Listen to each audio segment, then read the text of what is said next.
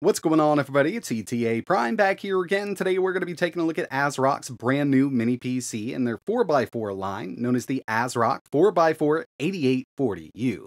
Obviously, the name gives away what we've got going on here, but this is one that I've definitely been waiting on. And it really comes down to the optimizations that ASRock does in the BIOS. Just power management is really good on this. And their Ryzen line of 4x4 mini PCs at lower wattages seem to kind of perform exactly the same as others at even higher wattages. And that's one of the big reasons I love these little mini PCs.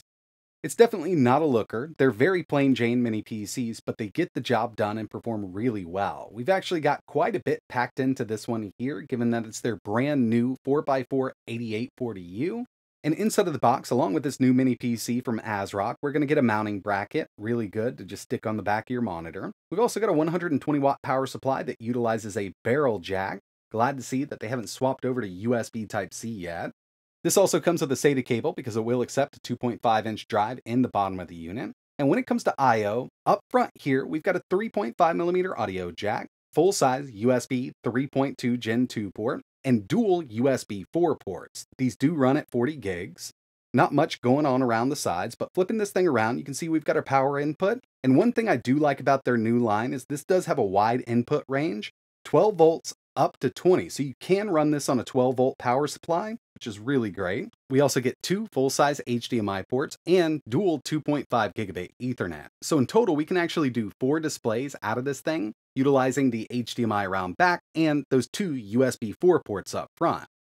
Most of the time when you run across these 4x4 mini PCs, they will come bare bones, so you need to add your own RAM and storage. Pulling the bottom off is super easy. We've got 4 screws, and they've got a new heatsink assembly system in here. In the bottom, we can add a 2.5-inch drive, but this is going to make contact with our M.2 drives, and this will accept 2. Plus, when it comes to the RAM, we've also got a spot here using those thermal pads, so it will make contact with the RAM, extracting the heat out of those components. When it comes to this system, it will accept up to 96 gigabytes of RAM, but I'm just going to be going with 32 gigs from Crucial, running in dual channel, and the fastest we can go here is 5600 megahertz. And when it comes to our M.2 drive, it accepts one 2280 and one 2242. Both of them are Gen 4 drive slots, and I just went with a 1 terabyte Lexar 620 M.2 drive. And you can see we've got that 2242 slot free. It is a Gen 4 slot, so one thing that I was really considering was adding an Oculink eGPU to this system. And if that's something you're interested in seeing a video on, let me know in the comments below. We can actually build a pretty cheap dock using parts from Amazon and really up the GPU performance on this thing. ASRock is offering a couple different variants of this mini PC, one with the Ryzen 5 and one with the Ryzen 7. That's exactly what we have here, the AMD Ryzen 7 8840U. 8 cores, 16 threads, base clock of 3.3 with a boost up to 5.1. The Radeon 780M iGPU, this is based on RDNA 3, and we've also got RYZEN Ai. Everybody wants AI in their mini PCs. The NPU in this will do up to 16 TOPS of AI performance. You can also add up to 96 gigabytes of DDR5 here at 5600 megahertz. We've got Wi-Fi 6E and Bluetooth 5.2, and that even comes with the bare bones model. And this will run Windows or Linux. In this video, we're going to be running Windows 11 Pro, but I did want to show you one important setting that we do need to change in the BIOS. Before we jump over to Windows, I wanted to give you a look at the BIOS, and one very important setting when it comes to these ASRock mini PCs. Once you boot these up for the very first time, this is going to be in normal mode. With this, since we've got that 8840U, this is about 28 watts, a little bit of a boost up to around 30, but what we want to do here is go to performance mode. That way we can boost up to 45 watts with this unit. Now, taking a look at the other settings here, there's not much else that we can change when it comes to power. So with the basic BIOS here, we don't have full control over the performance, but I have tested something known as smokeless UMAF, and basically we can get into the hidden AMD settings with most systems out there. And yeah, you could take this up, but for this video, we're just going to be in performance mode. And another thing here would be our fan mode. So under hardware monitor, we've got automatic, we can go to manual, or we can do full on. I'm just going to use automatic mode here. And that's all I usually change here. And in my opinion, going to performance mode on these ASRock PCs is a must if you're going to be gaming on it. So again, one thing I really love about these ASRock mini PCs is the optimizations they put in. Now, while this isn't going to run at a higher TDP like we see with the HS series 8000 chips, this is still going to give us some stellar performance, and we've got that Ryzen 7 8840U, 32 gigs of DDR5 at 5600, and the Radeon 780Mi GPU. I always like taking a look at what kind of TDP this is running at, and remember, we went to performance mode, so just running a stress test right there on the CPU, this jumps up to 50 watts, and it'll back on down to about 42, so you just give it a little bit of time.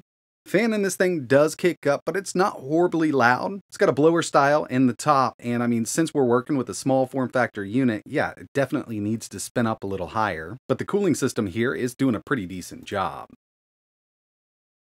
And to tell you the truth, if you're not going to be doing a lot of gaming on this machine, and just use it as an everyday desktop PC, web browsing, email checking, document editing, you could even do some photo and video editing on this, you don't need performance mode. 28 watts is going to be more than enough for all of those everyday tasks that most people do, especially something like web browsing, not going to pull a lot at all. And we've got Wi-Fi 6 plus 2.5 gigabit Ethernet if you're into that. 4K YouTube video playback is something I always like to test, so we're going to find a 4K 60 HDR video here. We definitely need to make sure that we're at 4K, turn Stats for Nerds on, and if you keep an eye in the top left-hand corner, you can see that this is going to play through all the way without dropping a single frame. And I am connected over Wi-Fi right now, Wi-Fi 6E with this mini PC. And power consumption on this with streaming 4K video from YouTube is around 12.6 watts from the wall. Doing all of my testing here, I've got this plugged into a kilowatt meter just to see what we get up to. A lot of people want those really low power consumption PCs, and I do love the fact that we can actually power this from a 12 volt source up to 20 volts, so we've got that wide input range. Now, I want to check out some benchmarks that I ran on this thing, and the first one we have here is Geekbench 6, single core 2516, multi 12,479. Now, I don't know if we took the wattage up to, let's say, 65 watts, if we could do any better than this on this mobile chip. And this is one of the big reasons I love these ASRock mini PCs. It really comes down to the optimizations they've done in the BIOS, power management between the CPU and GPU. Checking out some 3D Mark scores, Night Raid 29,833, Firestrike 8,005, and you know we had to run a Time Spy coming in at 3,400. The only other time that I've seen this kind of score out of the 8840U is on handhelds with 7500 MHz RAM. Remember, we've got SODIMM here, so it's only going up to 5600, and even with this comparatively slow RAM, we're getting some great scores here. But the next thing we need to move over to is some gaming on this thing. I've been keeping an eye on Helldivers 2 performance on these iGPUs, and we're still kind of right there at 900p low with FSR set to balanced. Now you can see, I mean, we're on up there. We're way over 60, and you could adjust the settings accordingly. Few of the settings at medium, so at low, medium, mix, but we will need to use FSR no matter what. Here's Fallout 4 with the latest update, 1080p, medium settings, and I haven't seen it drop under 60 FPS. We're actually seeing an average of around 71 across the board here, and it's really playable on this machine. To tell you the truth, with this update on most of the PC stuff that I've tested, given that I do like using these smaller, lower powered PCs, I haven't seen a huge jump or decrease in performance yet. Had to go back to some OG Skyrim just to see what we could do, and I am connected to a 120Hz monitor. Was kind of hoping we could do this at 120 stably, 1080p ultra settings, but I'm not complaining here, and I know it's an older one, but it's still really great to see that we can get an average of around 89 FPS. I always like to throw in at least one fighting game, so I went with Street Fighter 6, and we're at 1080p, medium settings. I knew we'd have a good time with this because even on the 7840U, we can actually run this at these same kind of settings, locked at 60. Using the built-in benchmark for Shadow of the Tomb Raider, 1080p, medium settings, AMD CAS set to 70%, so that's kind of resolution scale. We don't have FSR here without any mods, and with it like this, we're getting an average of 66 FPS. Call of Duty Modern Warfare 3, 1080p, balanced preset with FSR set to balanced. I've been having a really good time with this game on these iGPUs, and by the end of this run here with the built-in benchmark, we had an average of 118 FPS and a low of only 72 on this machine. And you can see we are at 1080, but that resolution scale with FSR 3.0 is set to balance, so it's taking it on down.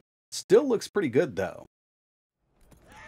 And finally, Cyberpunk 2077. I was actually expecting a little more out of this. We do see some pretty good performance out of this game on these RDNA 3i GPUs, and we're kind of right there hand in hand with the same kind of performance we've seen on the 7840U. And one thing to keep in mind is when I go to low settings here, I turn everything to low. That's exactly how you need to run it on these systems at 1080p. Moving over to total system power consumption, like I mentioned, I've got this plugged into a kilowatt meter while doing all of my testing, and one thing to keep in mind here is we are in performance mode. If you're in balanced mode, most of this will be much lower except for idle, but at idle, we're pulling 7 watts, 4K video playback up to 12.6, average gaming around 53 watts, and the maximum that I could get this to draw from the wall was 78 watts, and that's an extreme use case scenario. And again, in balanced mode, you will get much lower, but you're not going to see the kind of performance that we saw in this video using performance mode. Overall, seeing some really good performance out of the ASRock 4x4 8840U, and it does come down to the optimizations they do. We've got a few modes that we can use here, balance mode, performance mode. If you want to get the max out of it, obviously you're going to go to performance mode here. And like I mentioned, you really don't need to go to performance mode if you're just going to be using this as an everyday desktop. We just kind of wanted to get that TDP up in performance mode so we can get the clocks up on that GPU. Most of the time, when you're doing web browsing and 4K playback, even some video editing, it's really not going to be that necessary with this mini PC.